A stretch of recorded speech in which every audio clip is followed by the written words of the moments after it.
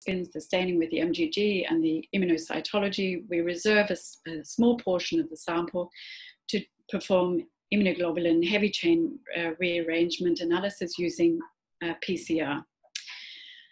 Something that has become more and more popular following the demonstration that up to 70% of all vitreoretinal lymphomas have an MYD88 mutation is a MYD88 mutation analysis. And this was first described in 2015.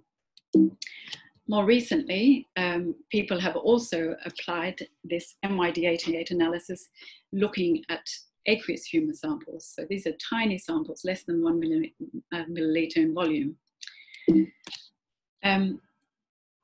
With more and more knowledge about these tumours, people have also designed bespoke next generation sequencing panels, which have included MYD88 and also other genes. And this has been taken forward, particularly by this group in Tübingen. And they recently presented how they've designed a next generation sequencing panel looking at all these different genes. And in this way, you can perhaps more precisely diagnose vitreoretinal lymphoma. Perhaps more on the research level, people have also been looking at microRNAs, and it was shown by Vinod Kakaseri and co-workers that if you have a constellation of these microRNAs within the supernatant, i.e. the non-cellular component of the vitrectomy samples, then you can distinguish chronic vitritis from vitreoretinal lymphoma when applying this panel. So the major differential diagnosis, of course, for vitreoretinal lymphoma is an endophthalmitis, particularly a fungal endophthalmitis. Here is an example of Candida. This was in a vitrectomy sample. Here, this was taken from a chorioretinal biopsy. And these were in patients who were immunosuppressed as a result of organ transplantation and also, unfortunately, IV drug use. This was also an extensive case in a patient following renal transplantation, and he developed the complications of an aspergillus endophthalmitis. This was an interesting case where I was sent a vitrectomy sample where we could see quite clearly the toxoplasmosis cysts. The eye went on to be enucleated, and you can see that there was an extensive chorioretinitis, and within the chorioretinitis we actually had these quite clear toxoplasmosis cysts, which are really quite striking. I know perhaps more commonly in India, there are one of the major differential diagnoses of a vitrectomy sample to rule out vitreoretinal lymphoma is mycobacteria. I very rarely see such samples, but when speaking to some of my colleagues, including Dr. Arpan and Dr. Geeta Vermaganti in Hyderabad, they apparently receive such samples at least once a week. So chorioretinal biopsies are undertaken in some centres. These are obviously performed by experienced vitreoretinal surgeons where perhaps the vitrectomy wasn't sufficient to make a definitive diagnosis. I guess the advantage of the chorioretinal biopsies is that we do receive more tissue, and we can analyse these tumour cells in more detail. And in this way, we've been able to better understand their genetic background and also any chromosomal translocations which may be present. So just to summarize then, vitreoretinal lymphoma, it is a high-grade B-cell lymphoma. I didn't go into details, but in up to 70% of the cases, you have an MYD88 mutation. They have a very high load of somatic mutations, which is very similar to what you see in CNS lymphomas. And so there is a great deal of similarity between the vitreoretinal lymphomas and the CNS lymphomas, and more often than not, unfortunately, the patients do develop CNS lymphoma and have a poor prognosis subsequent to that. Through the analysis of the chorioretinal biopsies, we've been able to demonstrate that these tumours, these diffuse large cell B-cell lymphomas, probably belong to what are called the ABC subtype and are really quite aggressive. So with respect to treatment, this is a bit controversial, but I think more and more people are concentrating on chemotherapy, which is antibody directed. I directed to using rituximab against the anti-CD20 antigen on the B cells. Others have used, if it's only ocular disease, they use intravitreal methotrexate, but you can obviously have the combination. This is a paper by Jose Pulido, which unfortunately demonstrated the poor prognosis of these patients, and therefore really the necessity to diagnose this disease as early as possible. There are, just to emphasize that the anti-CD20 antibodies are really only approximately 30 years old, and there are great developments in designing new anti-CD20 antibodies to overcome any resistance which may have developed under therapy by the tumor cells. There are new treatments coming out, which I don't have time to go into, but it's just worth noting that CAR therapy is being considered in CNS lymphomas. BCL2 inhibitors and MYD88 inhibitors have been demonstrated in vivo using in CNS lymphoma trials. And of course, immunotherapy is also being applied in CNS lymphomas and is being considered in vitreoretinal lymphomas. So I'll just move briefly onto the second most common type of intraocular lymphoma, which are the choroidal lymphomas. These are really quite rare in comparison to vitreoretinal lymphomas. They occur within the choroid. You can see that the retina is detached, but is not affected by the tumor. And it has been given a number of terms in the literature, the uveal pseudotumor, hyperplasia, but it was actually demonstrated by Ben Ezra in the 1990s that this was indeed a malignancy. And we, with the help of others at the AFIP, demonstrated that this is indeed a so-called MALT lymphoma. So this is a very advanced primary choroidal lymphoma. You can see the extent of the infiltration within the choroid and extending up into the ciliary body.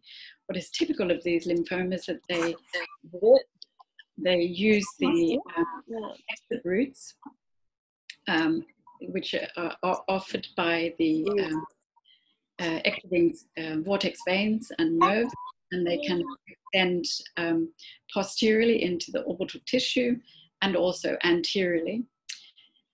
The neoplastic cells are within the so-called marginal zone. So the germinal center is reactive, but the marginal zone contains the neoplastic cells, and they can quite often show quite a significant plasma cellular differentiation, which you can see either in the PAS stain or also using immunoglobulins such as the kappa and lambda stains. If you, however, get a tiny intraocular biopsy, you'll see that these cells are the same size as red blood cells. So they're small B-cell lymphomas. They stain with CD20, but also with CD79A. And they have a very low proliferation rate. So this is a low-grade B-cell lymphoma. So just to emphasize, this is a low-grade B-cell lymphoma. They're distinctly different from the vitreoretinal lymphomas, which are highly aggressive. The primary choroidal lymphomas do not have an association with the CNS, and they are more often than not recognized and treated with low-dose radiotherapy. Okay. Just to then briefly mention primary iris lymphomas, these are exceptionally rare. There have been approximately approximately a dozen cases reported in the literature, perhaps a few more in the last couple of years. This was a case which I received when reporting still in Germany, and this was a 42-year-old who had manifestation in her iris. It was a high-grade B-cell lymphoma, and unfortunately, within a short period, she developed systemic disease and passed from that disease. Just to mention that very recently, I've collaborated with Vinod Kakaseri and Professor Ludwig Heindl in Bonn And this paper, where we've suggested guidelines for the diagnosis and treatment of iris lymphomas, you can find in Survey of Ophthalmology, and hopefully this will be published soon. Finally, there are secondary uveal lymphomas, which can occur, and we don't actually know the actual incidence of these, but these occur in patients who have a systemic non-Hodgkin lymphoma, and then as a late manifestation, the disease occurs typically within the choroid. And this here is an example of a CLL, a chronic lymphocytic leukemia occurring within the choroid. And an example of an exceptionally rare case of intravascular B-cell lymphoma, which was seen in this case and was extensive not only within the choroid, but also within the anterior uveal structures. So just to summarize, there are a number of different types of intraocular lymphomas. The most common, vitreoretinal lymphoma, followed by the primary choroidal lymphomas. You can get secondary choroidal lymphomas, which are secondary manifestations of systemic non-Hodgkin lymphomas. And then you can have exceptionally rare varieties, such as the iris lymphomas. So 12 years ago, I wrote this review together with Professor D'Amato. And I must say, I don't think over the last 12 years, much has changed. So if anybody is interested in having a copy of this paper, I'm happy to send around a PDF at the end of the symposium. So then just moving on to the ocular adnexal lymphomas. As I mentioned before, they most commonly occur in the conjunctiva and the orbit.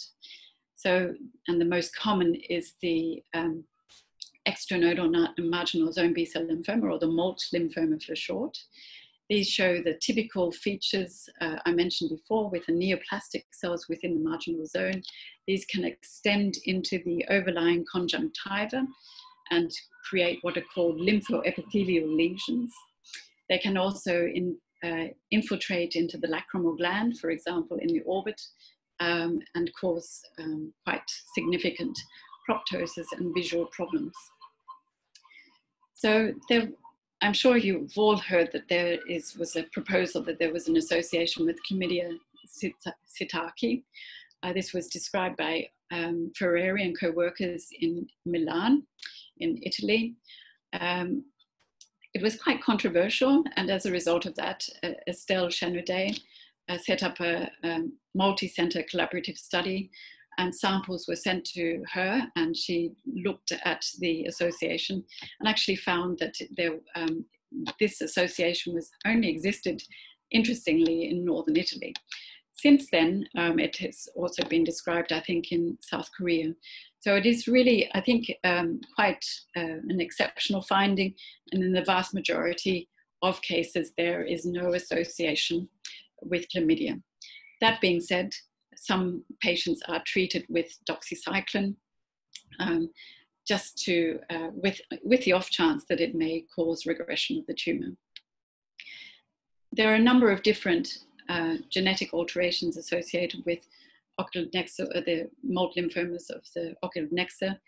This includes various translocations, but recently it was also described by the Cambridge group that there was an A20 deletion, and this indeed was associated with a poorer prognosis. A20 deletions can be determined using molecular techniques, but it was also demonstrated you can use an antibody on a regular basis if you don't have access to these molecular platforms. So the main differential diagnosis of the MALT lymphoma is a simple reactive lymphoid hyperplasia. And so you really have to look at the morphology of the lesion that you're sent to undertake an immune panel to rule out a reactive lymphoid hyperplasia. And indeed, you may have to do the IgH PCR to demonstrate clonality if you really think it is indeed a lymphoma. The other differential diagnoses include the follicular lymphoma and another small cell B-cell lymphoma, which really shouldn't be overlooked, namely the mantle cell lymphoma. mantle cell lymphomas are very aggressive B-cell lymphomas compared to the multiple lymphomas. And more often not, when a mantle cell lymphoma occurring within the ocular nexa tends to be a secondary manifestation of an underlying systemic mantle cell lymphoma. And of course, you can have quite aggressive diffuse large cell B-cell lymphomas, which occur in the orbit. And then something that you also always must exclude is a Burkitt lymphoma, particularly if you're receiving samples from places such as Africa and indeed India. So there are fancier techniques which exist, not so much within the diagnostics, but within the research area. And they are next generation sequencing panels, which have been designed also for the ocular nexal lymphomas.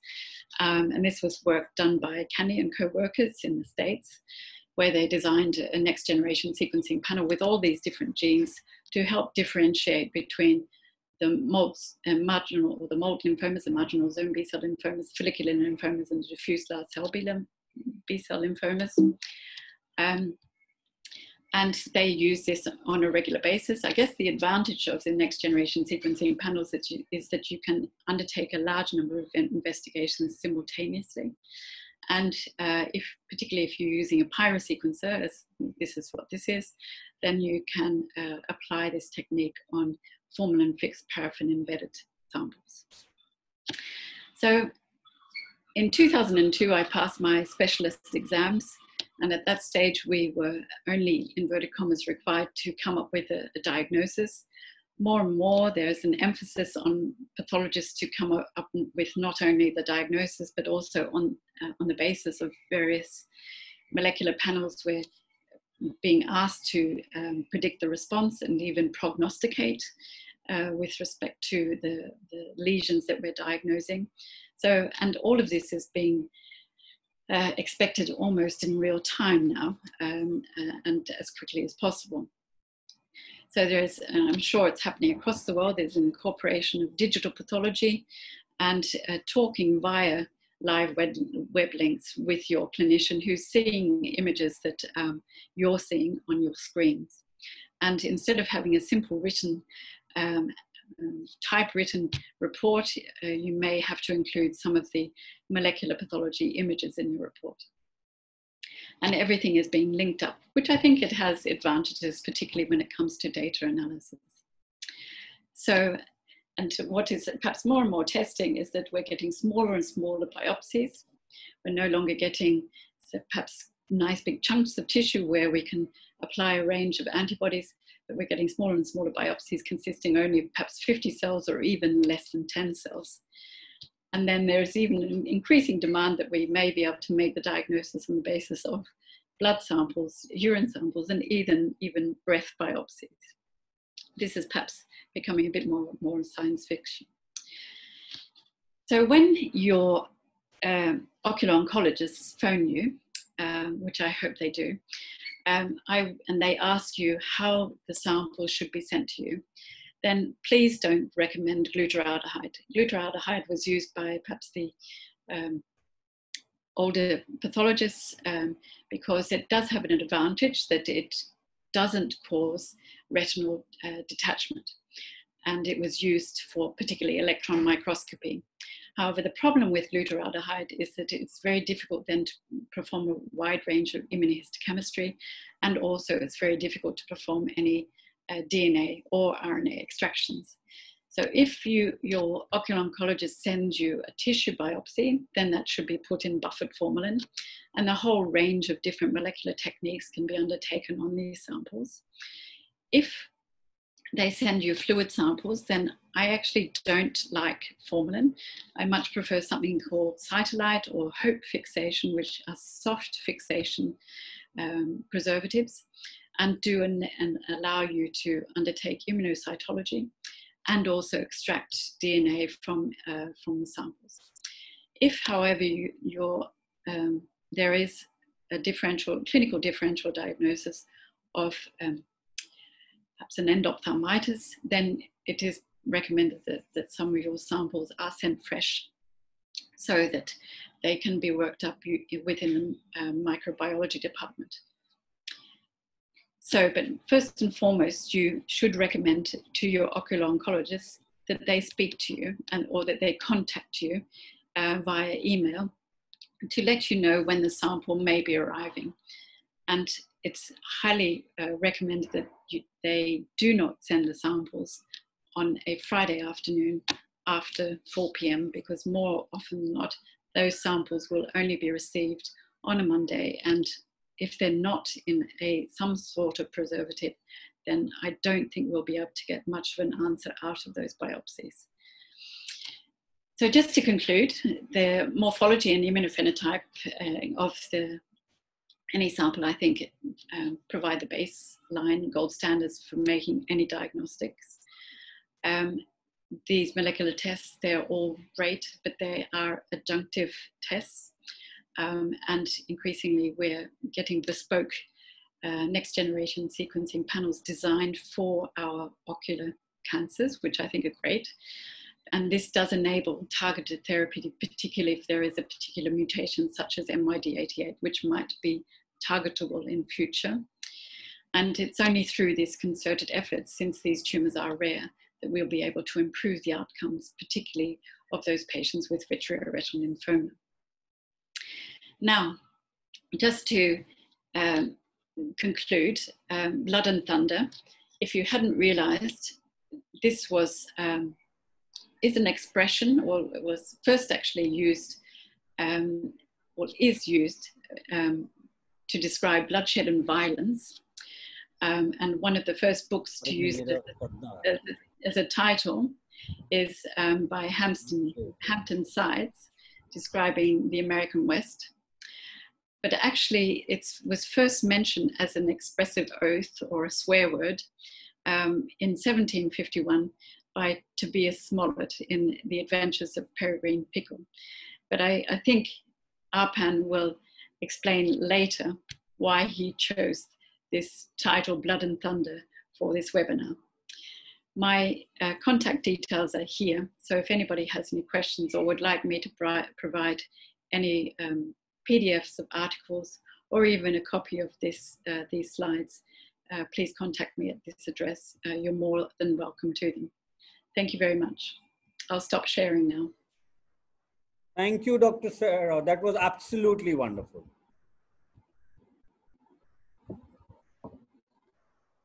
Are there any questions? I can see a question on the chat box. I have a question for you, Dr. Sarah. What's the commonest intraocular lymphoma that you come across? The commonest is vitreoretinal lymphoma. Okay.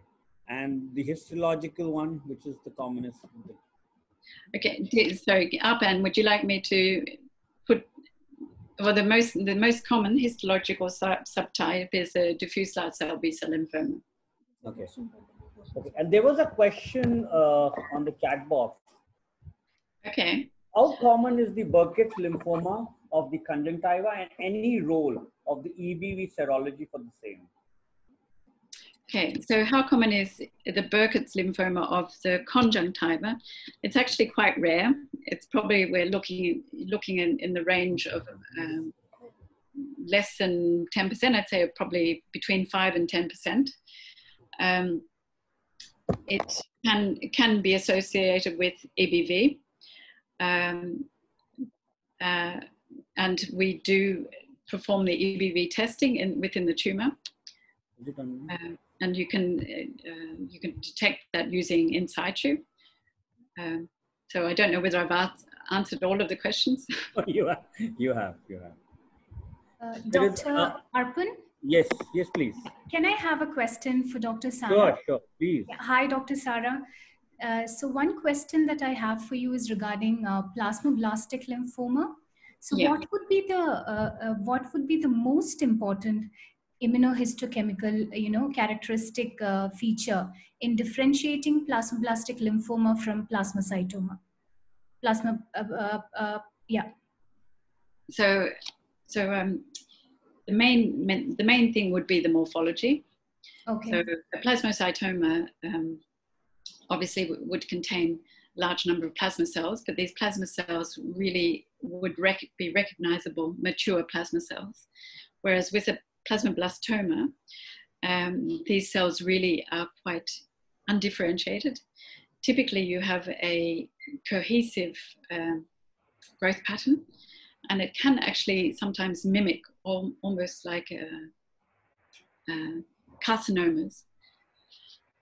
Since, as you probably know, since plasmacytomas and also plasmablastic lymphomas can lose the expression of CD20, the most important stain to perform is CD79A. So it is not unusual for plasmablastic lymphomas to lose CD20. So you could do a CD3, a CD20, and still not be able to identify the cell of origin. If you do the CD79A, then more often not that is still preserved on the plasmablastic lymphomas. Okay. And the role of EBER, positivity and negativity in that? So EBV has been described, obviously, with plasmablastic lymphomas. I can't remember off the top of my head the exact proportion. I think the plasmablastic lymphomas can occur in other sites, and I think the association with EBV is higher in other sites, so nasopharyngeal, for example. But yes, if you have access to performing the EBER, then yes, that would be worthwhile doing. Thank you very much. Right. Just Sarah, there are 3 more questions and then we'll go on to the next one. Yeah. Can you give us some information regarding new markers in PVRL? New markers in the first. Right. I think the most important thing, so immunostain markers, is that what the question is? I think the most important thing is whenever you receive a vitreoretinal vitrectomy sample is looking at the MGD, looking at the morphology of the cells, and then typically what I would perform would be the CD3, CD20, and then the CD68 PG, because sometimes you can have macrophages or monocytes within the vitreous, which, if it is an inflammation, can look quite atypical. So I think it's always important to do the CD68 PG alongside the CD20. If nothing is still coming up with the CD20 and you're pretty convinced that it is a B-cell lymphoma, then I would do the CD79A. If you notice the cell membranes are quite damaged, you can always use a PAX5 stain, which stains the nuclei. So I think the choice of your antibodies, I think, is very much dependent on looking at that first MGG stain. If the cell membranes are quite fragile, then I'd go for the PAX5. If they're reasonable, then I'd go for the CD20, and always do the CD3 and the CD68 PG in parallel. I always reserve a sample of the vitrectomy so that we can extract the DNA. We extract the DNA, and then according to the concentration of the DNA, then we either do the MYD88 mutation or we do the IGH PCR analysis. The MYD88 mutational analysis requires a smaller concentration of DNA. So does that answer the question? Yes, absolutely. Dr. Sarah, I'm going to request you to please take on the questions on the chat box. We'll move on to the next speaker because there are I'm seeing more and more questions coming. So well, if people don't mind, I will answer the questions afterwards so I can listen to the other speakers as well. Absolutely, absolutely. So if you could stop your screen share, please. Thank you.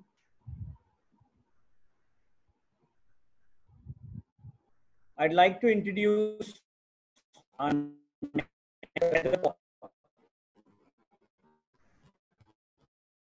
as an associate professor, comprehensive ophthalmology.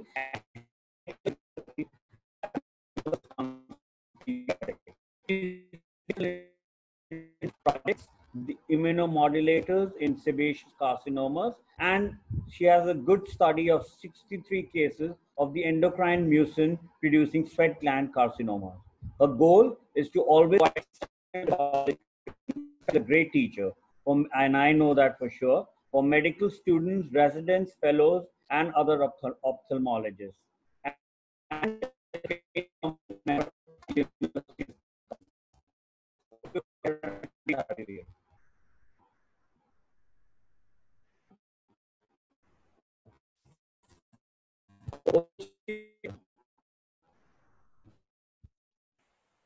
Okay, Arpan, can you? Yeah, Hannah, can you go to the slides, please?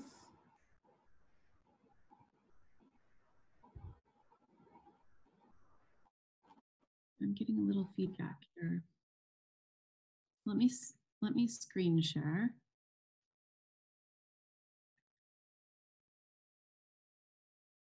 Do you see my slides? From a lot of countries. Yeah. Malaysia, the British Ophthalmology Pathology Group, from Saudi Arabia, Philippines, UK, and lots of other countries, and of course from India, and lots from down south too. LVPI. Max, Great to have you. Hello, Max. Can you please share Dr. Potter's slides? Yeah, let me just pull that up real quick. I just have to close out mine. 1 second. So on my screen, it's saying when I go to share screen, it says one participant can share at a time. So I just wondered if somebody else is sharing right now. Let me see what it says for me. Share screen. Share. Let's try this. Can you? Coming up. Sharing is paused. Bring your shared window to the front. Max, do you see my slides? Yeah, you can see it. I have them. Well, this is on my computer, but I have your slides. No problem. You can share them along there. That's okay. We can all see it. Go ahead. But did you rearrange the order from last night, Dr. Potter? Or Dr. Heather, can you see the slides? Yeah, I did. So, okay, shoot. But not from this morning. I shared with you and Hannah this morning.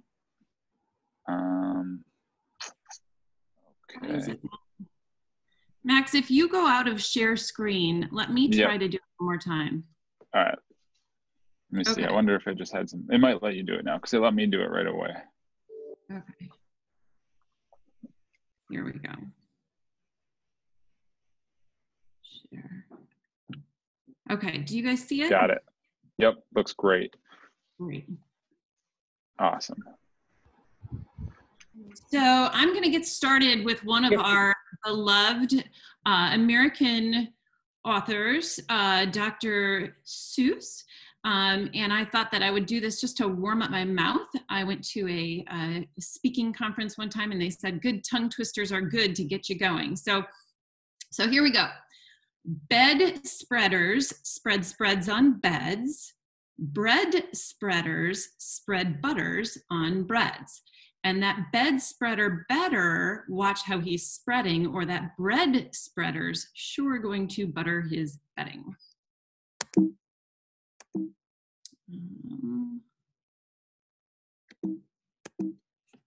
Just click on your PowerPoint because it's probably on the Zoom window now. There we go.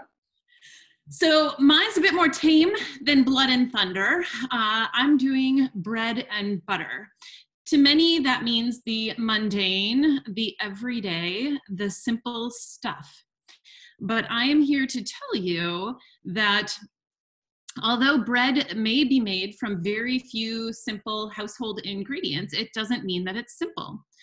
I don't know what everyone else was doing while at home during this COVID time, but I was offered some sourdough starter and gladly accepted this jar of goopy starter, and with a surprise accepted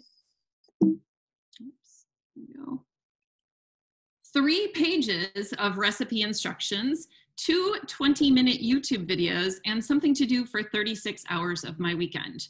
So simple in concept, yes. but possibly a lot more complex. We have specimens like this in the lab. We have routine, everyday things, easy diagnoses for our residents and fellows, but sometimes not easy, sometimes involving research or very time-consuming.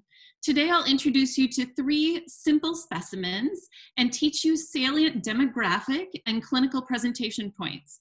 I'll teach you how to identify them histopathologically and teach you about some times when they might be more complex than simple bread and butter.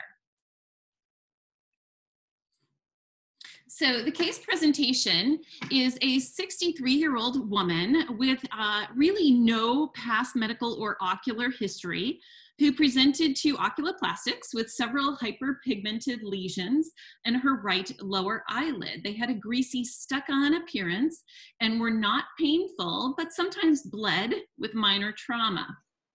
They were cosmetically bothersome to the patient as well. So she underwent excision of these lesions. मैं कल देख लूंगा sir, वरना अभी भी आ सकता हूं, आप देख. And here you can see what we received in the eye pathology lab. So what you can see is skin, and you can tell it's skin because it's covered by keratinizing stratified squamous epithelium. You can see it has a polypoid shape. So we've got like a stalk here, and then we've got this kind of more cauliflowery looking configuration to it. This epithelium is thickened, and you can see that the reedy pegs, the normal little pegs that help hold the epithelium on the dermis, seem to be bridging. So here you can see some bridging, and then you can see some basal cell layer pigmentation here, and that's what gives these the color. The other thing you can see here is a pseudo horn cyst. Now, pseudo-horn cysts can be a little confusing because they look like cysts, and so you might want to call them a cyst, but it's actually a pseudocyst, and it's a pseudocyst because, let's see here, because these have connections with the surface. And so you can see there's like a little bit of keratin in this little divot. But when we cut them across like this, because the surfaces of these lesions are so undulating, we're gonna cut across some of them, and it's gonna look like a little cyst here, but it's not really a cyst. So it's a pseudo horn cyst. Now, sometimes my residents and fellows have asked me, you know, what's the difference between this and a keratin pearl? Or they might start thinking that this looks like a keratin pearl. And so I thought I would just teach you how these contrast. So here's a squamous cell carcinoma. And you can see this island of cancer cells in the dermis, and then you can see how they're forming this keratin pearl. It's a little bit different than our pseudo horn cyst, where we see that we've got normal epithelium, we've got this purple granular cell layer. That's the keratohyalin granules that make normal appearing keratin. And here you can see there's no keratohyalin granules, and we've got abnormal keratin. In fact, there's retained nuclei, so it's like parakeratotic.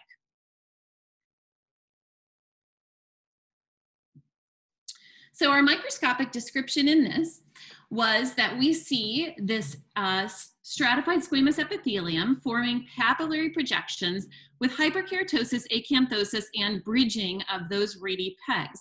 We see focal areas of pigmentation, and sometimes we see more pigmentation than other times, which is why these can be very dark or very light.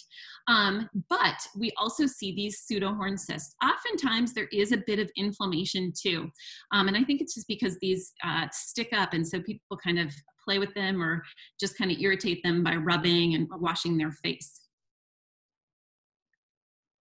Seborrheic keratoses are common benign epithelial proliferation. They have other names, so we call them SKs a lot. They can be called basal cell papillomas, senile warts, brown warts, wisdom warts, or barnacles. I kind of like wisdom wart. When I get mine in the future, I'm obviously fair-skinned and I go out in the sun. I'm gonna call mine wisdom warts and not barnacles. They are usually found on sun-exposed areas in light-skinned individuals and rarely may transform into squamous cell carcinomas. They appear greasy and stuck on and are well circumscribed. They can be small or large, but they're usually fairly round to oval in shape. When these become irritated, or if they start to have kind of a downward growth pattern rather than an upward growth pattern, they're termed inverted follicular keratoses. And those are slightly different because you don't see those pseudohorn cysts. Instead, you see these things called squamous eddies. And if you ever want to see those, come to my lab and I'll show them to you. So here's the little bit of kind of blood and thunder. So if you have multiple seborrheic keratoses, that can be indicative of a lesser Trellat sign. And lesser Trellat sign can be a cutaneous manifestation of something deeper and worse, like GI cancer of the stomach or colon, squamous cell carcinoma, leukemia, or lymphoma.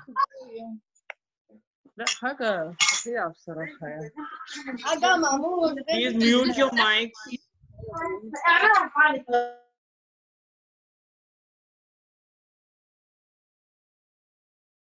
Yes, please continue.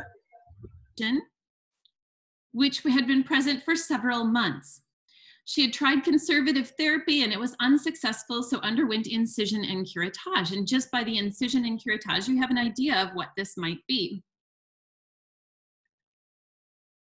So on this tissue sample, we have amorphous tissue fragments. We don't have any epithelium to show us what it is.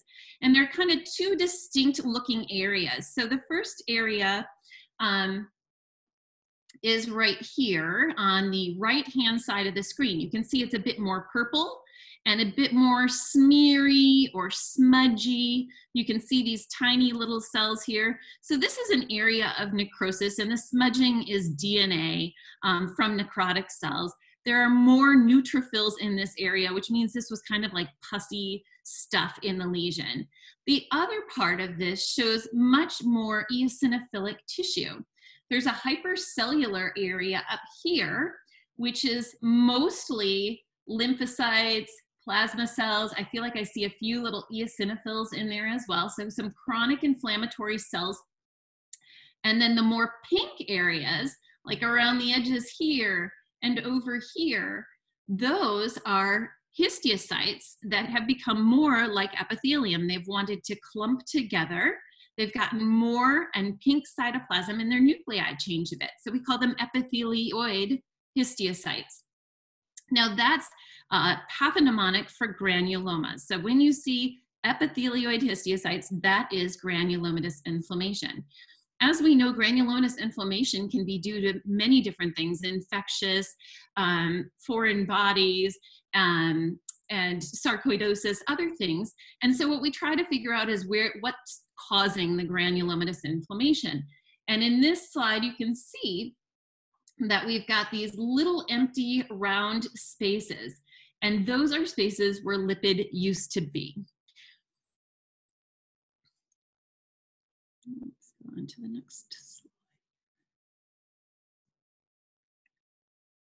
Okay, so here's just another view of those epithelioid histiocytes. So you can see how they kind of stick together, form a syncytium. In fact, sometimes the cytoplasm actually becomes one, and then you get this large cell with lots of cytoplasm and many nuclei, and you would call that a giant cell.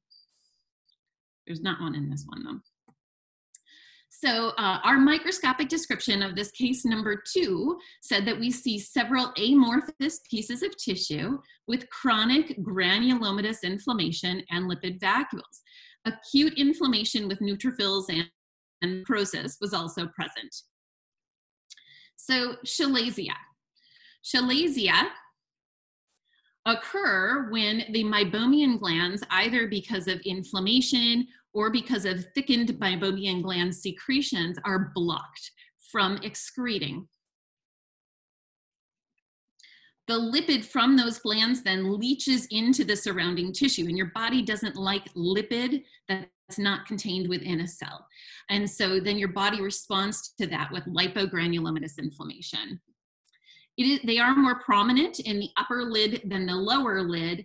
And because of this, no pain and redness are typically present. So this can be one distinguishing feature of more of an acute sty from a chalazion. We can be conservative in our approach to chalazion because they do generally present in a very typical fashion. I did read a report by Gawala and Lee, and they compared 3 methods of chalazion treatment. One, which was intralesional triamcinolone, one which was incision and curettage, which is what we did, and then the use of hot compresses. And what they found is both the triamcinolone and the incision curettage had high rates of cure with the first treatment, up to about 85% cured with the first treatment. The warm compresses actually had a 46% cure with the first treatment. So although that's half of the success rate of actually like doing something more invasive, it does tell you that about half of these will resolve on their own with very conservative therapy. We do a lot more incision and curettage at our institution than we do injections, although ejections are efficient and less invasive. They can be useful for patients who are allergic to injected anesthetics. They can be useful for multiple lesions or lesions that are just kind of more diffuse, a little less amenable to that curettage. And they can be certainly used both singly and in conjunction with incision and curettage in recurrent lesions.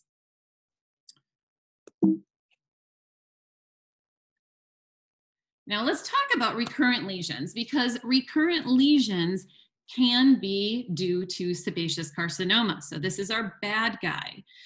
Sebaceous carcinoma can also arise in the glands of Zeiss and meibomian glands.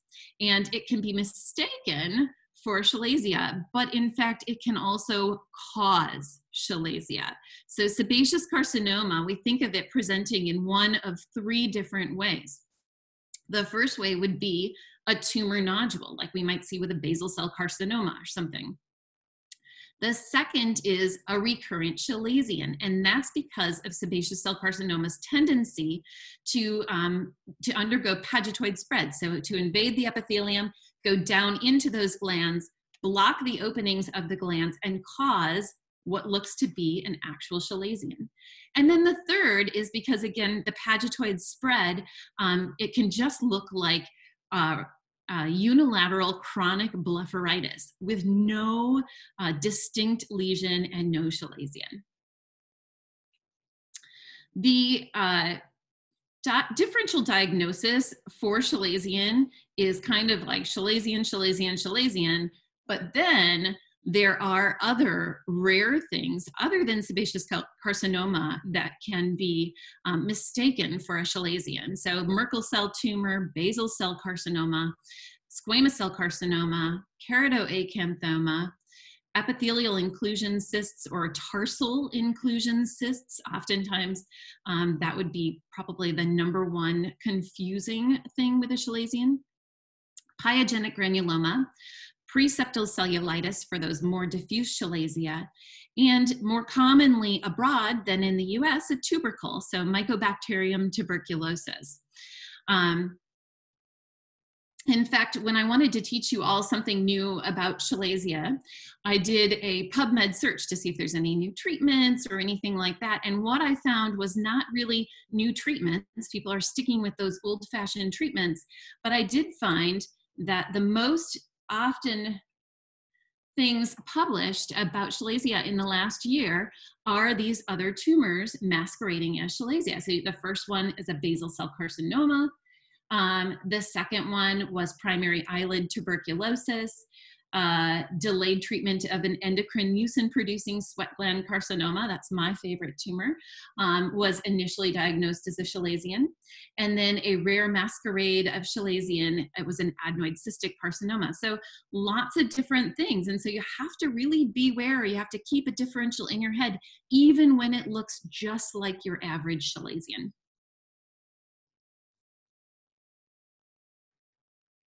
Okay, so our third presentation here.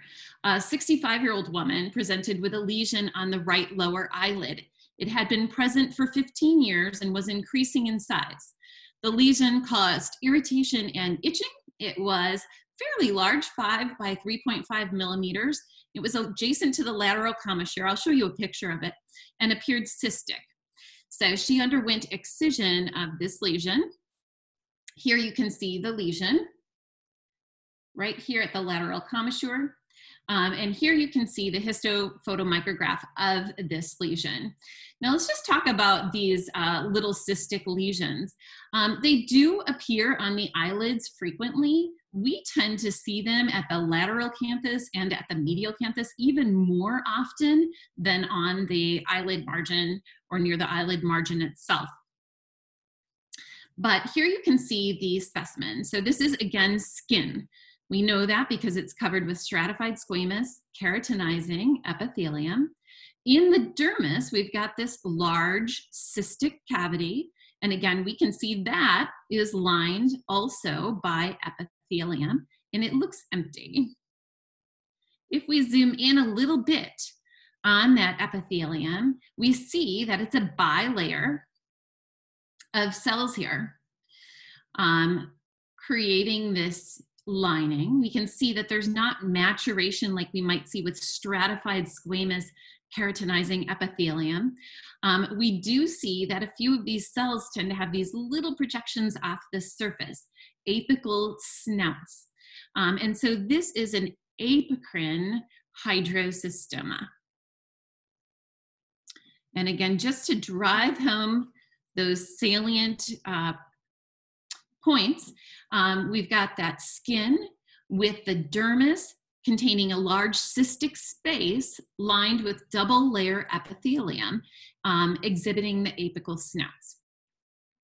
So benign cystic cutaneous lesions around the lids, basically divided into two different categories, hydrocystomas and then epidermoid or epidermal inclusion cysts.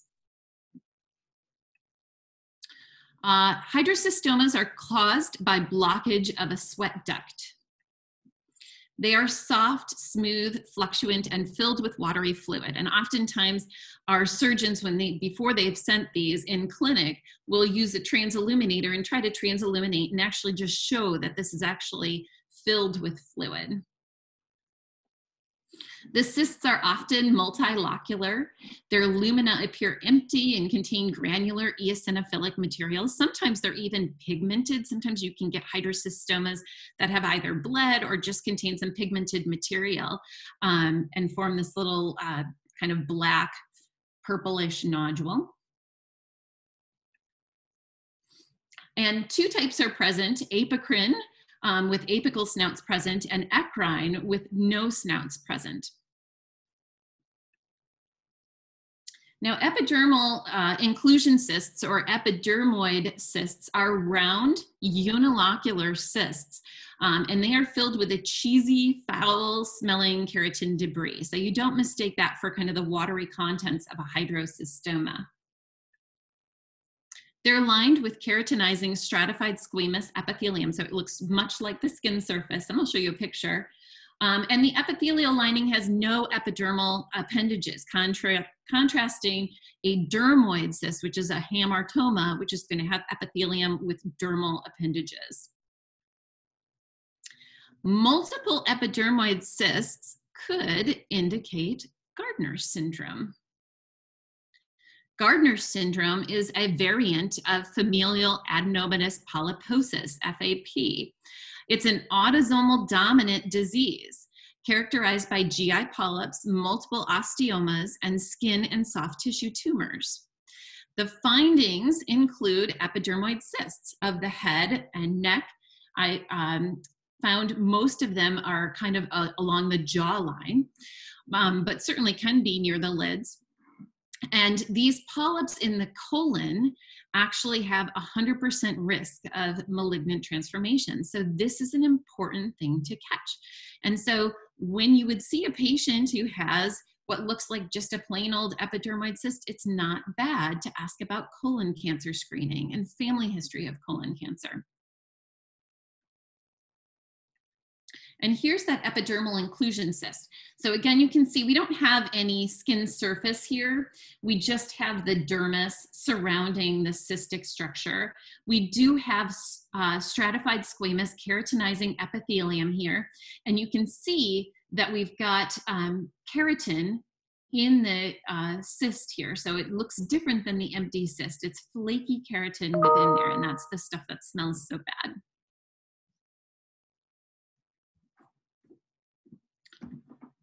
Okay, so once again, bread and butter. To many, that might mean mundane, the everyday, the simple stuff. My fellows in the past used to joke around and call themselves like chalasiologists and seborrheic keratologists. They like to tease me. But I hope that you've learned that these three diagnoses and bread, sourdough bread, isn't always so simple. But in my opinion, and the opinion of my family that devoured this loaf of bread in one day, it's worth it. To conclude, I'd like to thank the fellows in my lab, Meg Nakonda, Christopher Schleifer, Kenny Taylor, who helped take some pictures and put together some presentation materials for this, Max Winglar, who added the fancy flourishes of animation, Hannah Baker, who's just amazing in helping to coordinate this webinar, and then Arpan Gandhi, our humble moderator. So Arpan has not said much about himself, but I wanted to let you know a little bit about Dr. Gandhi. He heads the Shroff's Charity Eye Hospital Eye Pathology Service, both in Delhi and at the secondary locations. He expanded that lab's scope to over 220 services and tests.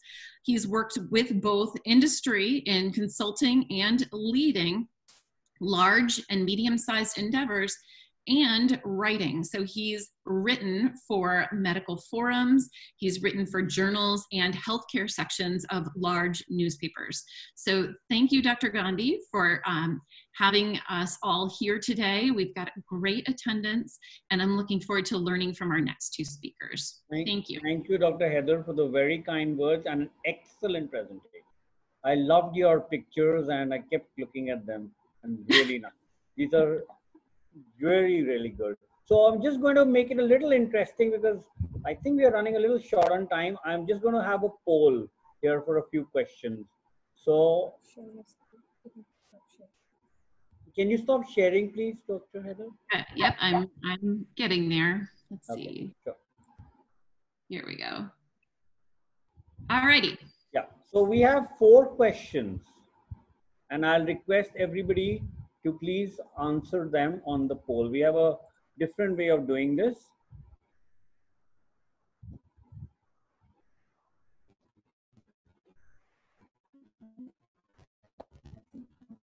These are the 4 questions.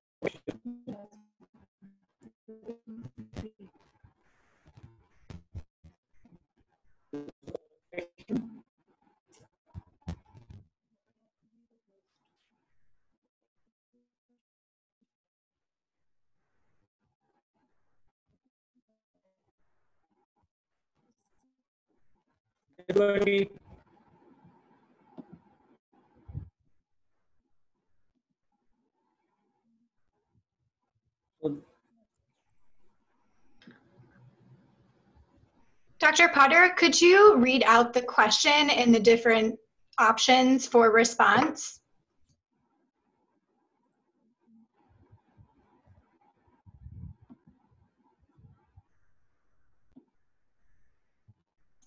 Stop your share. Sure, Hannah, how are people supposed to respond to this? Do they just click on the answer You can then? just press on the chat box.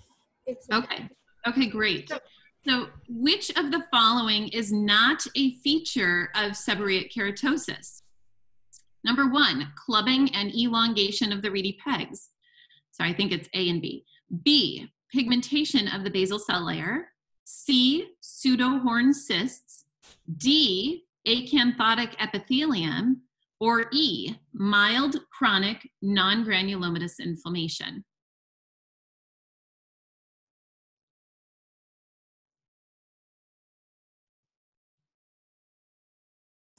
Say it again. Dr. Heather, would you like to read out the second question? Sure. This is a photo of what pathologic finding? A, psammoma body. B, pseudohorn cyst. C, keratin pearl. D, granuloma. E, folliculitis.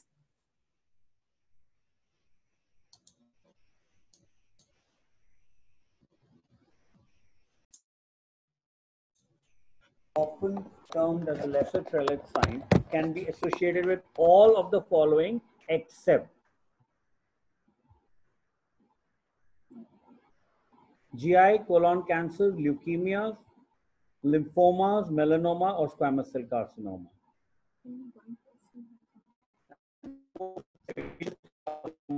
Be diagnosed with same.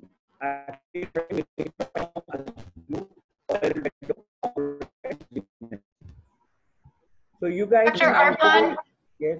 Dr. Arpan, your video is cutting out. Dr. Potter, would you please go ahead and just answer the first 2 questions with the response, with the correct answer? Sure. So all of the following were associated with seborrheic keratoses: pigmentation of the basal cell layer, pseudohorn cysts, acanthotic epithelium, and mild chronic non-granulomatous inflammation. The one that was not associated with seborrheic keratosis is clubbing and elongation of the reedy pegs. You see bridging of the reedy pegs, but not necessarily clubbing and elongation, which is more of a finding in psoriasis. Number 2, this is a photo of which of the following? That is a photo of pseudohorn cysts. Again, you can see the connection with the surface epithelium.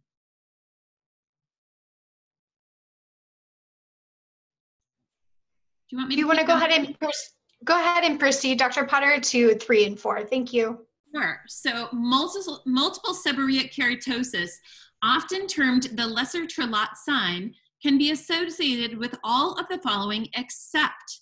So it can be associated with GI and colon cancer, leukemia, lymphoma, and squamous cell carcinoma. It is not associated, not a sign of melanoma.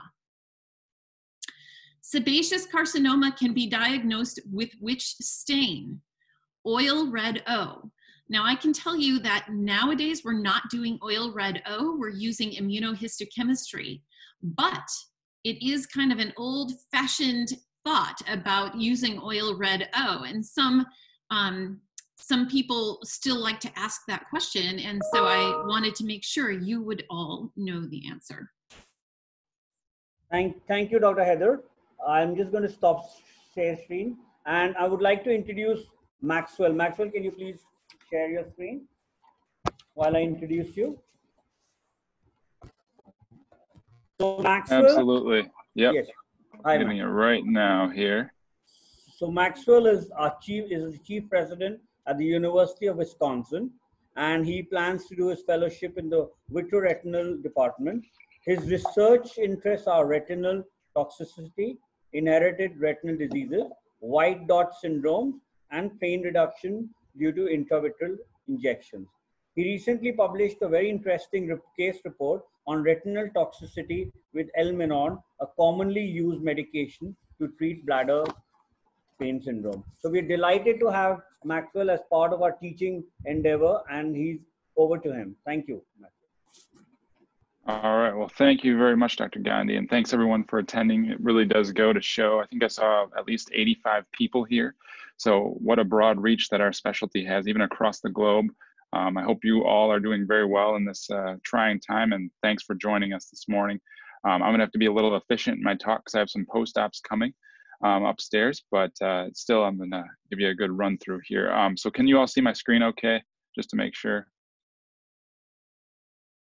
Yes, we can see it. Okay, all right.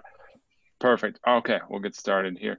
So my topic is brain bleeds and blurry vision. So part of the blood, part of the bit of blood and thunder of our presentation this morning. I have no disclosures, and I just threw a couple of photos from my personal collection of just handheld fundus photography.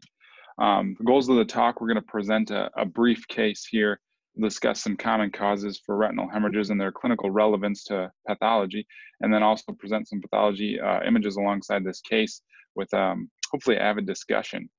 So kind of moving along the case, we have a 55-year-old female with a chief concern of blurred vision in both eyes. Actually began about 2 months ago, and she unfortunately had a history of a subarachnoid hemorrhage that occurred after she had a ruptured basilar tip aneurysm, and she subsequently underwent endovascular coiling and posterior fossa decompression to evacuate the blood with neurosurgery. So it was a fairly extensive procedure with a prolonged ICU stay. She said she first noticed this blurry vision 2 months ago when she was extubated, actually. And overall, it's gotten a little better in the right eye, but stayed the same in the left. Again, we mentioned that history of the subarachnoid hemorrhage. She has no diabetes, does have a little bit of hypertension, a little bit myopic, but not a huge ocular history here. And no big social cues in any one direction, but she does take Plavix, so the blood thinner there to prevent another clot. And then also has some allergies we've noted there. So we'll do a little bit of Friday thinking here, like our pal in the picture. So what could be a differential just on this brief history? To keep it broad and keep our thinking caps on, we have Valsalva retinopathy. She was just extubated. She noticed that blurry vision after she extubated. As we know, extubation can be a fairly Valsalva-inducing process. Dry eye, we always keep that on the differential before when we hear blurry vision.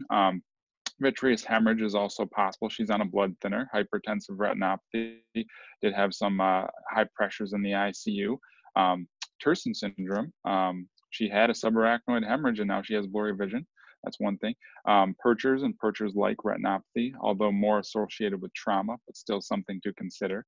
A traumatic optic neuropathy from this ruptured aneurysm, it's possible, but something to consider. And then a posterior ischemic optic neuropathy.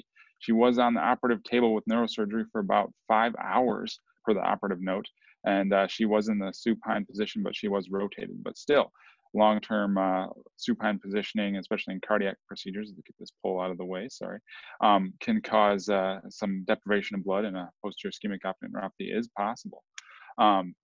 So here's her exam. She's 2125 in the right, and does pinhole a little better, 2400 in the left. Kind of an eccentric fixation for that vision, though. Not centrally, she doesn't really see well. No APD, reactive pupils, pressures are fine. She actually could see good peripherally, but centrally, she noted a little bit more blurriness. She was able to count fingers, though, without too much issue. Although her color vision was interestingly decreased in both eyes without a history of any congenital color blindness. She's a female, too. A little bit of a cataract, which not totally atypical here.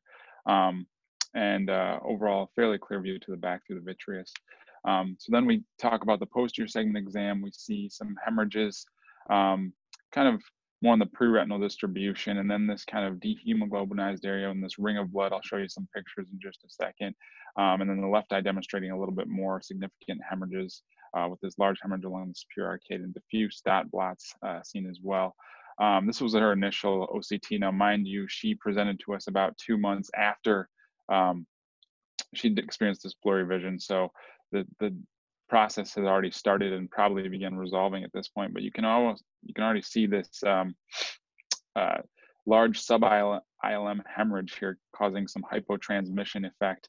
And then if you look closely, you can see the ILM right there, which is kind of an interesting finding with the right and left eyes respectively. And this is a radial OCT that with Heidelberg. Here's the Optos fundus photography. This is the right eye with a wide field on the left-hand side of your view, and then a zoomed-in photo, more of the macular focus. On the left-hand side, you can see more of this kind of just large dot blot hemorrhage by the superior arcade, somewhat indistinct border of the disc without any classic clear disc edema. Then this large, almost ring-like area of hemorrhage with dehemoglobinized blood in the center, and then also some resolving hemorrhage, which appears quite deep because you can see this vessel running over it as well. So that kind of speaks to the layers, as this hemorrhage here is obscuring the vessel, which we kind of saw in OCT. Here's the left eye, same thing, a little bit more peripheral kind of dot hemes extending off as we talked about the superior arcade. And again, this dehemoglobinized blob with this ring of blood, almost a little bit more distinct, not quite as large as the other eye, but almost obscuring the fovea entirely. And this was her eccentric fixation eye overall. So for her clinical course, just to keep this case brief, because I can talk about this for a while, but we actually elected to observe her after we discussed options, including hemorrhage removal, vitrectomy, but her vitreous overall was clear. It was more sub-ILM. And with observation and a follow-up 6 weeks later, she actually had some improvement. So without pinhole, now 20/80, and then 20/200 in the left eye. And again, we discussed options with her, and she elected to follow up again and just give it some more tincture of time, which oftentimes can be helpful in this case. And then 8 weeks later showed continued improvement. Here is some of our final fundus photography. It's amazing what the body can do. So right eye, actually here on the left hand, left hand side, and then right eye over here, or left eye over here, we can see that hemorrhage that was kind of obscuring her fovea is now gone. And again, in the right eye, you have those more peripheral findings here, but overall just some remnant dot plots, but the body's done a good job of getting rid of that kind of double ring of blood. And she was now 20/25 with these photos, although she did say it was quite a bit blurry still, but it was still, she was able to read the line without too much difficulty. And here's just to show the 20/25 OCT, that hemorrhage is now cleared. You have this little pocket of sub-ILM space, and there's also maybe a little bit of remnant hemorrhage here, and then the left eye showing a larger pocket. And if we look kind of along this outer retinal layers, there may be some outer retinal atrophy and loss, and that could be from long-standing hemorrhage, which can overall be toxic to the retina if it's in the deeper layers. But she was, again, seeing 20/25 without any surgical intervention. So overall, a fairly positive outcome in this case. So what did she have? She had what we call Terson or Terson syndrome, which is commonly described in cases where people have subarachnoid and sometimes subdural hemorrhages caused by often cerebral aneurysms, which in her case, she had a basilar tip aneurysm rupture, head trauma, which oftentimes in head trauma, you also think of perchers, and perchers like retinopathy, elevated ICP, tumors, and other intracranial hemorrhage causes. And the reason I kept mentioning this double ring sign is because that's almost classic for this finding. There was a paper back in 2005 in one of the British Journals of Ophthalmology that talks about this double ring sign, where it's a combination of a subhyaloid overlying a internal limiting membrane hemorrhage, which gives you this almost ring of blood sign. And then you also get these hemorrhages, which can be distributed through the vitreous, the hyaloid, intraretinal, and then sub-ILM for this Terson syndrome. And it's thought to be caused by this rapid increase in intracranial pressure, which forces this pressure to be transmitted down the optic nerve sheath, swells the optic nerve, and causes occlusion of the choroidal anastomosis and leads to bleeding. Now, there's also a thought that there can be direct transmission of blood along the optic nerve just in the subarachnoid space, and then cause the blood to just diffuse out of the peripapillary margin into the retina itself. And the important thing for us as ophthalmologists, as we are oftentimes the only ones that can kind of see these things, are patients with Terson syndrome or subarachnoid hemorrhage combined with retinal hemorrhage have a significantly higher morbidity and mortality. Studies were done, and it's as low as, 3 to 9 times higher than just a person with a subarachnoid hemorrhage in terms of poor outcomes and worse clinical course, and even mortality rates were much higher. And this has been studied in numerous case reports. And another important thing to keep in mind is this can have a delayed onset. There's the farthest case report I found in the literature showed that hemorrhage occurring from subarachnoid hemorrhage occurred as far out as 47 days after the initial intracranial hemorrhage. So something to keep in mind if you see subarachnoid on their medical chart and you're following them up in your clinic. And then now we're getting to some pathology here. So these are pathologic slides or histopath slides taken from patients with Terson syndrome. I like this, we'll start with 2, because it kind of demonstrates the layers of the retina. And we see kind of in this outer plexiform layer, these foci of hemorrhages. And these are more deeper in the retina. And you'd expect these to be more dot blocks. There's more organization in these layers. So they're more contained. Whereas if you get more superficial by ILM and things like that, they tend to be more diffuse and spread out. This photo shows some vitreous hemorrhage here, 4A. 4B is showing some subhyaloid hemorrhage here, and then also just a little bit of nerve fiber layer hemorrhage, and then there's some deeper hemorrhage. And I really like this photo 9D, which also kind of argues to that other, that keeps popping up, this pathologic, other pathologic thought on why Terson syndrome develops, of hemorrhage tracking right along the subarachnoid space, and then you can imagine it almost coming out at this peripapillary margin as it kind of moves along there, and it's demonstrated on both sides. And then this 4C is kind of a cool photo too. This is a gross specimen showing this subhyaloid hemorrhage almost emanating from this area, and this, if you can imagine, this spider web-like pattern, but it's still contained in that subhyaloid space. So if you did a B scan, you can almost get fooled in seeing this line and then having this amorphous substance under it, and like, gosh, what is that? But that's just that subhyaloid hemorrhage. I mean, I've seen a numerous amount of patients like that on call too. So kind of a good gross specimen of that. I often find that it's nice to start from the 1,000-foot up view here and then kind of look deeper at the slides and seeing what the story tells us. So we'll keep moving forward here. So other causes of retinal hemorrhage as ophthalmologists, important things to keep in mind, and this is not an exhaustive list by any means, but still, most commonly and more commonly what I've been seeing lately are trauma and non-accidental trauma cases, anemia, thrombocytopenia, infection, inflammation, blood dyscrasias like leukemias, Fanconi anemia, Diamond-Blackfan syndrome, all these other blood abnormalities can cause that. Tumors, connective tissue diseases, Coates disease, ROP, BRVO, CRVO, the blood and thunder, as we get back to that. Wet AMD causing the neovascularization. And retinal tears also can cause retinal hemorrhages, especially if they tear through a vessel. And then we kind of move along. This is a busy slide. I don't expect you to read it all, but I do love the fact that it has this nice histopath slide of all the retinal layers and showing you light's pathway as it works its way down just from that top internal limiting membrane all the way down to the beautiful choroid here. And this is an important thing to keep in mind because we can localize hemorrhages based on what layer of the retina they're in, and we can have a little diagram to help. So if we see a hemorrhage, boom, in the nerve fiber layer, that's going to be a flame hemorrhage. So we have our little flame to remember that. We get a little bit deeper, and you can almost see that these layers are more organized as you get down towards the layers of the rods and cones, the outer plexiform, internuclear layers, and we expect to see a dot hemorrhage because those layers are more structurally intact, the architecture is more intact and will contain that hemorrhage a little bit better.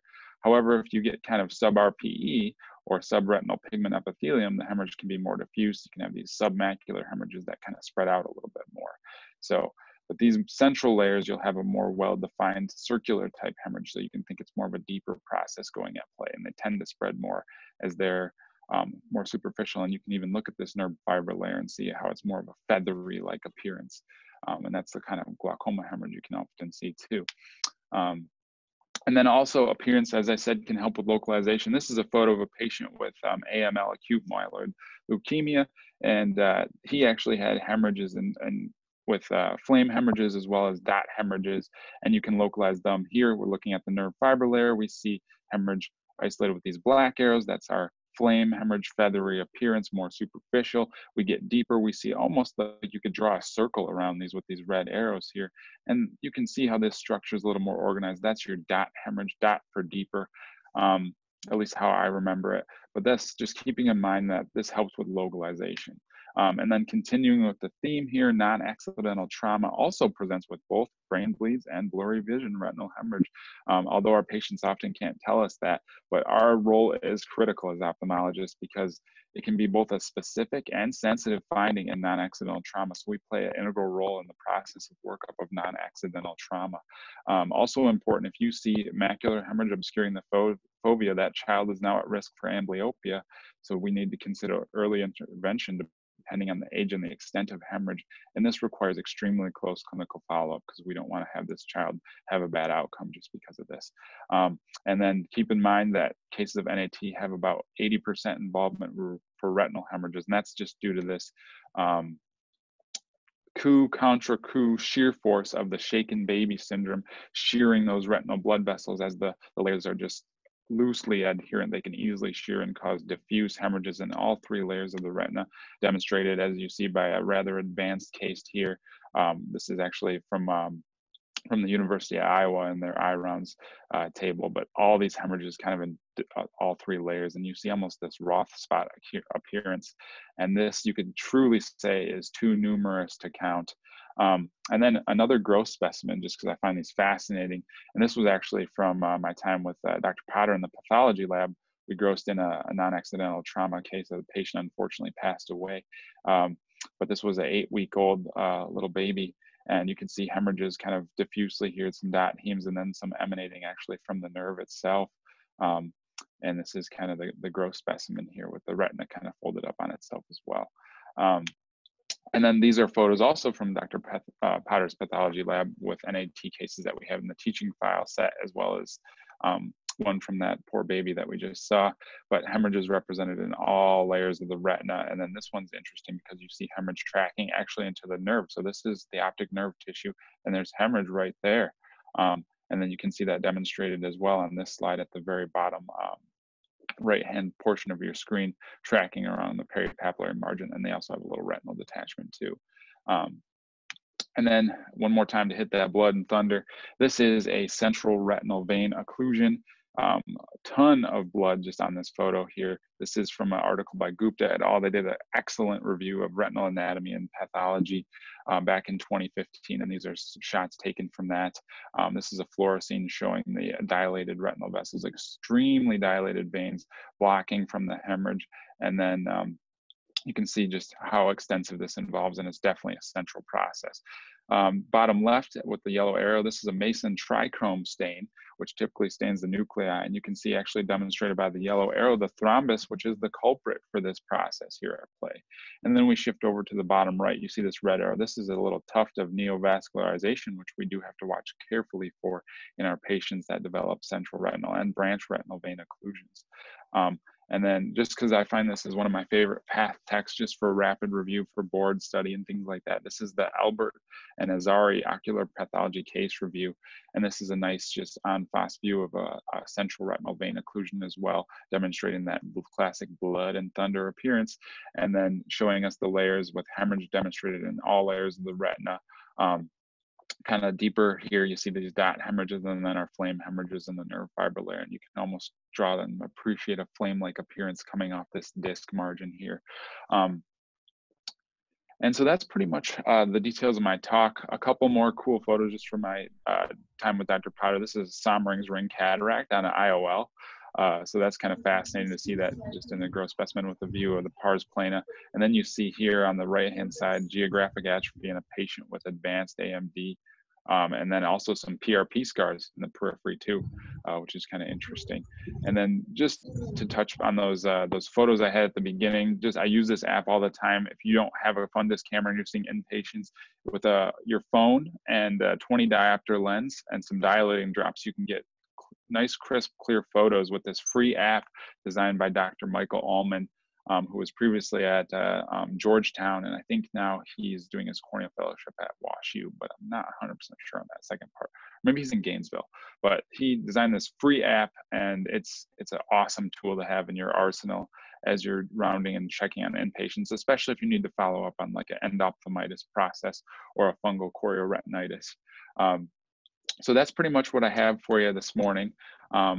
Thanks for letting me take time to talk your ear off a little bit, and I really do appreciate everyone tuning in across the globe.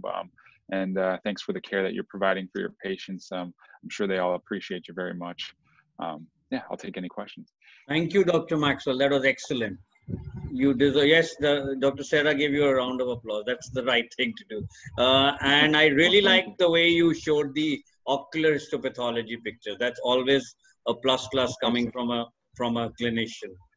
Thank you so much. So I'm going to go to Dr. Feroz, who's been waiting very very, very patiently. And thank you, Dr. Feroz. She is a very well-known oculoplastic, orbit and ocular oncologist in India. She heads the Horus, she's the director at the Horus Specialty Eye Care, Bangalore. And I just have to tell her, can you please be present for my webinar? And she'll say, okay, tell me the topic. And then before I can decide, she's always very, very cooperative, and always I'm very, very comfortable with having her and also learning from her. And she, as you can see, she's also a retinoblastoma specialist at the Women and Children's Hospital at Guangdong. I don't know if I pronounced that right, in China. So, and she's got the AAO Best Award in 2011, 14, 15, 16, 17. And if that wasn't enough, she also got the award for the International Hero at the AIOS in 2018. Her future goals are very interesting, and I think all of us should follow the 3 L's: live, love, and laugh. So over to Dr. Feroz. Thank you for being here. Thank you very much for that kind introduction. I hope I'm audible and my slides are visible. Yes, both. Yes to both. Yeah, hi. So greetings and namaste from India to all. Thank you, Dr. Arpan, once again for this invitation and inclusion in this fantastic webinar where, it's an honor to be able to share the screen with the renowned ophthalmologists and pathologists from different parts of the world. Thank you very much once again. So I'm going to talk about my favorite topic, that's retinoblastoma. I have no financial disclosures or interest. And before I start my talk, thanks to all these little warriors whom we celebrate every day, from whom we have learned many lessons, and my wonderful team who helps me in the management of retinoblastoma, including the medical oncologist, the radiation oncologist, the pathologist, and the geneticist. Thanks to everyone for making this journey really, really beautiful. So I'm going to talk about the progress, the leap of progress in the management of retinoblastoma. But in order to know how we have progressed and what are the advancements, it's very important to know where we started. So it was Peter Paul in the 15th century who actually identified a tumor which was very similar to retinoblastoma and first to report in the literature. And it was rediscovered by Hirschberg and Hirschberg in the 19th century, where you can see this is exactly what he has written: an enormous tumor in the eye with thick blood and like crushed stone. Probably it could be the calcification of the retinoblastoma that he was mentioning. So in fact, the evolution of retinoblastoma revolved around many and numerous legends in the field of ophthalmology, pathology, and molecular researchers who in fact, whose contribution is extremely valuable during that time and even in the present time in various management protocols that we follow. And all this happened during the 18th century. So it was Dr. James Wardrope who actually defined the term retinoblastoma, and he in fact introduced enucleation as a treatment of retinoblastoma in the 18th century. But of course there were lots of objection because it was a crude technique then, being the fact that it was before the era of introduction of chloroform by Simpson, and it was considered to be a very, very crude procedure. But later it was definitely embraced and accepted as a primary management of retinoblastoma in the 18th century. In the 18th century, von Graffe has identified the extension, the optic nerve extension of retinoblastoma, and he in fact advised the correct technique of enucleation with long optic nerve stump, which in fact all of us follow very strictly at this point of time in the 20th century. So the enucleation outcome in the 18th century was not impressive. So the survival was reported to be 5% by Hirschberg and 57% by Leber. So we in fact, there was a need for something more in order to improve the outcome in retinoblastoma. And it was at that time that X-ray was introduced as a mode of irradiation to retinoblastoma by Dr. Hill Gartner in Texas. Well, many researchers and many clinicians again accepted external beam radiotherapy as a mode of management of retinoblastoma. So it was Mark J. Schoenberg who actually reported the first case of a scar tissue sarcoma in a patient who got radiated in 1919 and 1944. That is 25 years later, he reported a scar tissue sarcoma. And then the radiation-induced secondary malignancy was identified, and subsequently, external beam radiation in retinoblastoma was discouraged and almost discontinued as a primary management. In fact, retinoblastoma, the term was coined by Verhoff, and it was accepted by the American Ophthalmological Society in the 1926. Due to the associated systemic side effects of external beam radiotherapy, Henry B. Stallard, who's also an Olympian, who participated in the Paris Olympics, he introduced cobalt-60 plaque brachytherapy as a management modality in retinoblastoma. Well, it was Dr. Karl Kupfer initially who introduced systemic chemotherapy along with radiation, and that was nitrogen mustard, which was used at that point of time in order to improve the outcome of retinoblastoma. We do see these children in their teens and who are in their late 20s even now, who has undergone enucleation and radiation with a very high risk of secondary systemic malignancy. And well, and this is how their outcome of cosmesis is with severely contracted sockets. So we really needed a different advancement in the management of retinoblastoma, which can save life, which can possibly save vision and also eyes in these patients. So 1990 was a revolution in evolution. And why do I call it? This actually was the changing phase in the management of retinoblastoma with the introduction of systemic intravenous chemotherapy by various clinical researchers. As you can see, the list is here. Dr. Shields, Dr. Murphy, Dr. Galley, Dr. Ferris, everyone came together and introduced this systemic intravenous chemotherapy protocol, vincristine, etoposide, and carboplatin as the primary management of retinoblastoma, which is in fact used as a primary management modality in most of the third world countries where financial constraints are a major issue. So systemic chemotherapy has certain advantages.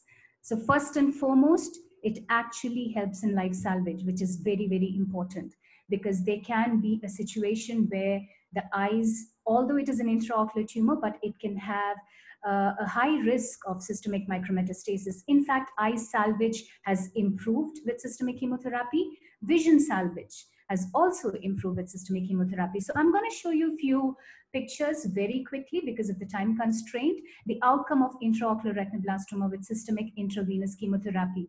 So 95% of the patients that I treat in India with retinoblastoma is systemic chemotherapy. So as you can see here, group A, it's completely regressed, eye salvaged, vision salvaged, and this was a large tumor which was occupying the macular area of the eye. And once it was chemo reduced with application of laser, you can see even the foveola is spared over here with eye salvage, vision salvage. Group C with lots of vitreous seeds, a large tumor, retinal detachment, systemic chemotherapy, eye saved and the vision saved, as well as even in group D. Like if it is not a very severe group D, you can even salvage a vision as in this case. But some case of group D, in fact, goes to enucleation as well as in some group E, as you can see here. But well, these children doesn't undergo irradiation. And as you can see here, beautiful cosmesis after enucleation as well with a prosthetic eye in these two kids over here. So with the introduction of systemic chemotherapy, we all know that there is nearly 100% life salvage if it is detected early, and almost more than 98% eye salvage depending upon the group and the stage of the disease. So why is it so important? Why was it so important to find various other modalities in order to save these children? Because we do see around 8,000 children per year worldwide with retinoblastoma, and unfortunately most of the developing countries and third world countries, the tumor is mostly advanced when they present in their initial presentation. So it was also noted that 20 to 30% of children, even in this era, die despite primary enucleation. Why is it so? The risk factors, the histopathological risk factors and identification is very, very important, because they can have systemic micrometastasis and high risk of systemic metastasis even after enucleation. So systemic chemotherapy, in fact, again, took care of it in the mode of adjuvant chemotherapy. So I'm going to take you to a slide here. We have very renowned pathologists here along with us, so I'm sure they all agree to this fact. So there are certain histopathological high-risk features, again, which has been identified subsequently, which can cause systemic micrometastasis. And these are the histopathological risk features. So none of the eyes that is enucleated goes, unexamined. It has to be examined in detail histopathologically, looking for each and every high risk factors, and if at all it is present, adjuvant chemotherapy in the form of systemic chemotherapy has to be administered. So, well, these are the excellent results where the children, although they have high-risk features in histopathology, they undergo adjuvant chemotherapy, the life is saved, and they definitely live a happy life. So 2000 saw a very big leap. Well, and what was the leap in retinoblastoma? It was the introduction of intra-arterial chemotherapy.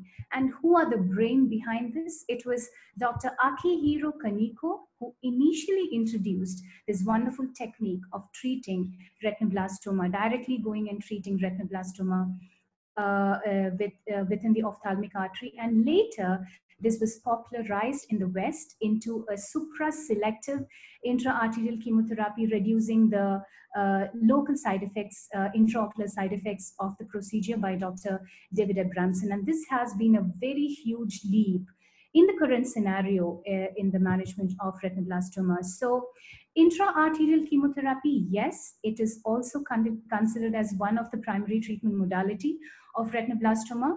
So it in fact helps in eye salvage. I'm going to come to the data later, especially in advanced tumors as in group D tumors with severe vitreous seeds, and also vision salvage. But it doesn't take care of life salvage, because this is a very targeted focal chemotherapy where the chemotherapeutic drugs are not given into the body. So what is intraarterial chemotherapy? It is a direct intraocular delivery of chemotherapeutic agents via the ophthalmic artery. So what is the advantage of intraarterial chemotherapy compared to systemic chemotherapy is that there is an increased drug concentration, which is attained directly inside the eye, inside the tumor, minimal systemic absorption leading to reduced systemic side effects, and long-term systemic complication can be avoided.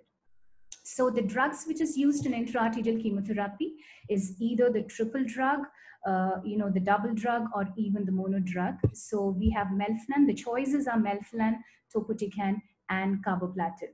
So this is a procedure. I'm going to show you a small video, a quick one. So this is for the, the trainees and the residents over here. Through the femoral artery, through the aorta, internal carotid artery, and this is the ophthalmic artery, which is a branch where the catheter is placed. It's peaked inside, and after you ensure the placement by fluoroscopy, then you inject the chemotherapeutic agents into the catheter, which directly reaches through the artery into the tumor and it treats. So this is how the intraarterial chemotherapy works.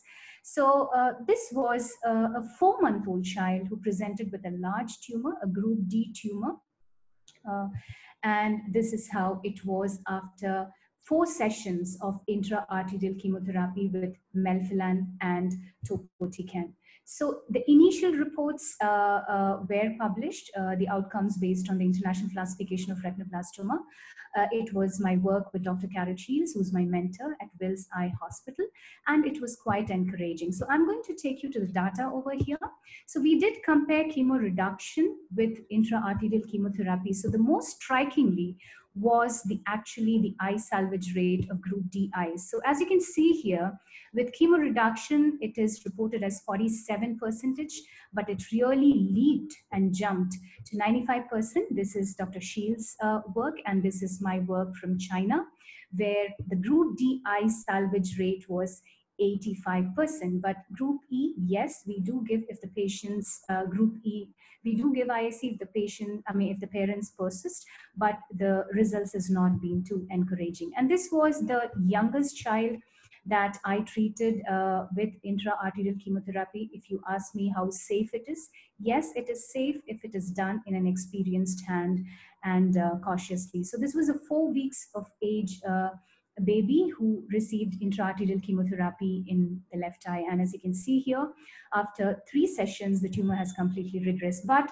every procedure has its downfalls as well. So there are certain things that we as ophthalmologists has to be aware of. And this procedure is not done by an ocular oncologist. It is actually done by an interventional neuroradiologist or a neurosurgeon. So as an ophthalmologist, we should be really cautious in selecting the cases, very well knowing what could be the ocular complications. So visually devastating complications like choroidal atrophy, vascular thrombosis, CRAO, vitreous hemorrhage, and optic neuropathy has been reported. And although the most common ones are ptosis and lid edema, which resolves spontaneously. So I would like to point out very, very important aspect of intra-arterial chemotherapy here.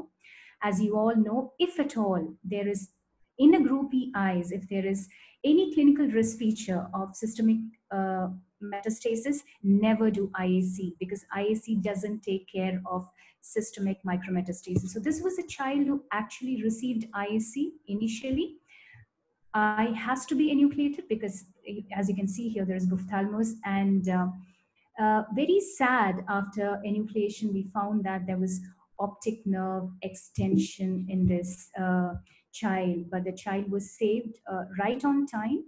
So the use of intra-arterial chemotherapy has to be used with caution. The other challenge that we always faced in the management of retinoblastoma was the vitreous seeds. So these are the different protocols that we used before until 2012: chemo reduction, high-dose chemotherapy, periocular carboplatin, etc. And the eye salvage rate has been somewhere around 22% to 77%.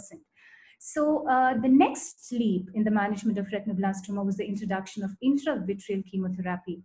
So the initial chemotherapeutic agent that was used was melphalan and later topotecan. So this is how we do it. A pars plana route is adopted into the vitreous, very much away from the vitreous seeds, because these seeds are very cohesive. It is very, very important that when you inject and come out, you don't carry these tumor cells in the tumor, in the needle bore or along the needle track, which can lead to extraocular extension. So there is certain safety enhanced technique that we follow after the initial introduction of intravitreal chemotherapy. So we inject very cautiously, then we do cryo, a triple freeze thaw cryo at the site of injection in order to prevent any extraocular, spread of these tumor cells. And so we actually do the cryo with the needle in position. So in order to freeze any tumor cells, if at all there is a possibility for it to come outside. So the role of intravitreal chemotherapy for retinoblastoma has been discussed, and Dr. Munir was the person who initially introduced the safety enhanced technique, and thanks to him. So well, every procedure, as I told you, again has associated side effects. So it is very, very important to titrate the dosage of the chemotherapeutic agents that you're injecting inside the eye, and also as well as the technique.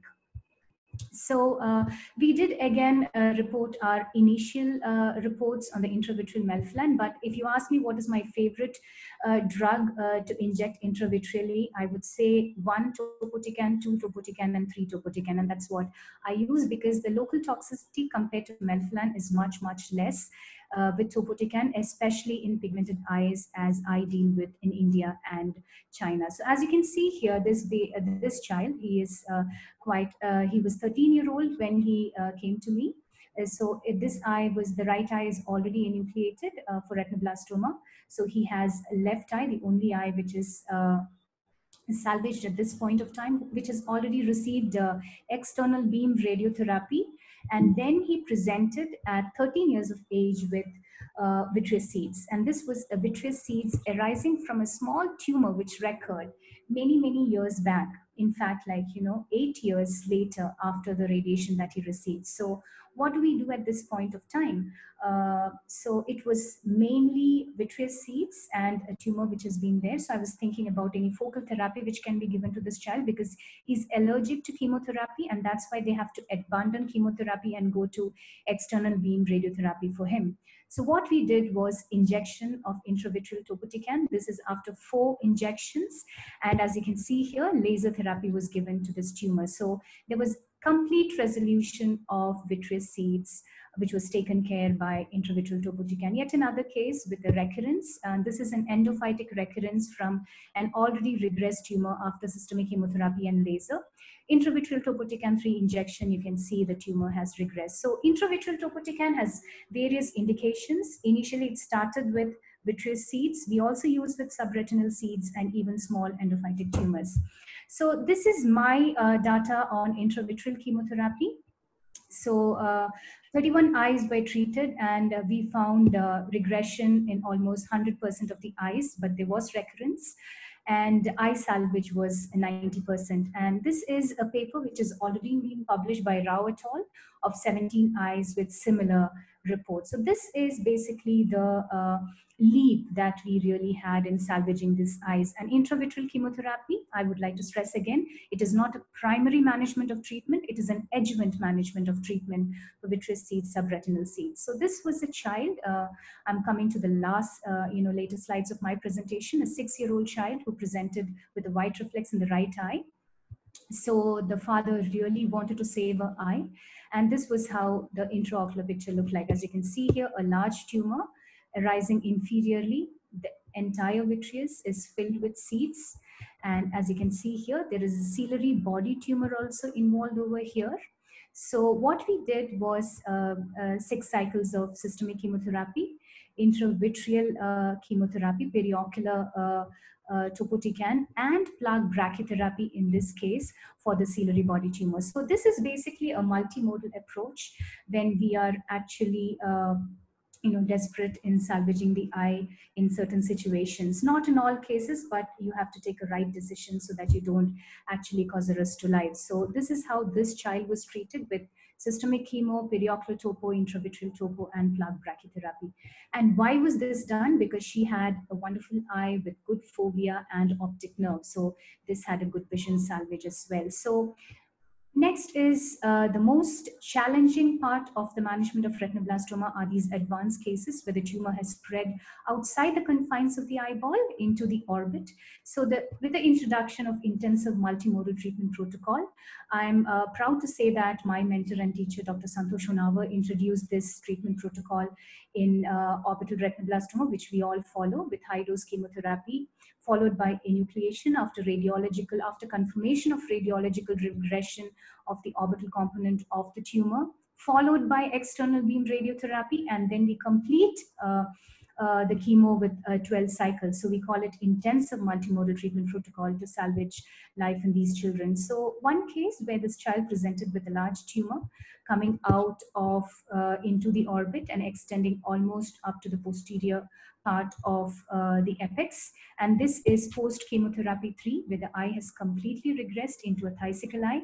Post-enucleation and radiotherapy, the child seems comfortable. So in a study of 40 patients, we've found that multimodal treatment protocol has a survival rate of 90%. So that's definitely a big leap in the management of retinoblastoma as far as life salvage is concerned. So this is my conclusion slides. So the primary management of retinoblastoma, in fact, which improved life salvage, vision salvage, and eye salvage is systemic chemotherapy, intra-arterial chemotherapy, and enucleation. Well, the adjuvant treatments like intravitreal, periocular, and transpupillary thermotherapy and cryotherapy also has aided in improving the outcome in these children. So we all need to know that retinoblastoma is a curable eye cancer.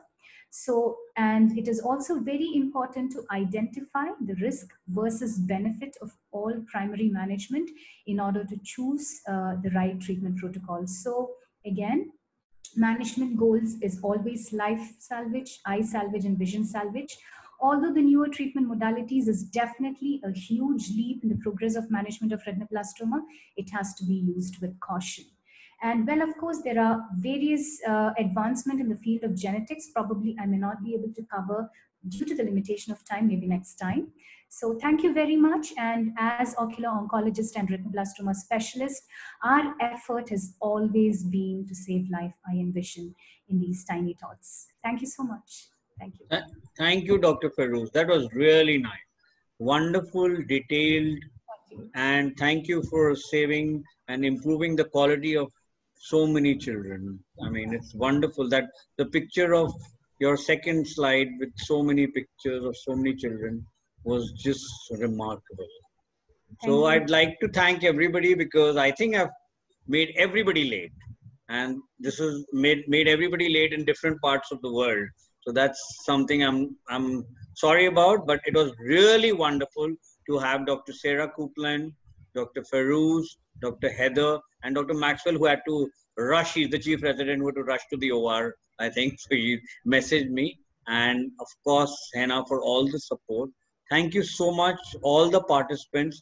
This webinar would not be successful, would not be a learning experience if all of you were not there from all over the globe. Thank you to the IT department for enabling this. And thank you again to the speakers for agreeing and for participating and for teaching all of us. Thank you so much. Thank you. Thank you so much. Thanks very much. Bye then. Bye-bye. Bye. Bye. Bye-bye. Thank you so much. Bye-bye. Bye-bye.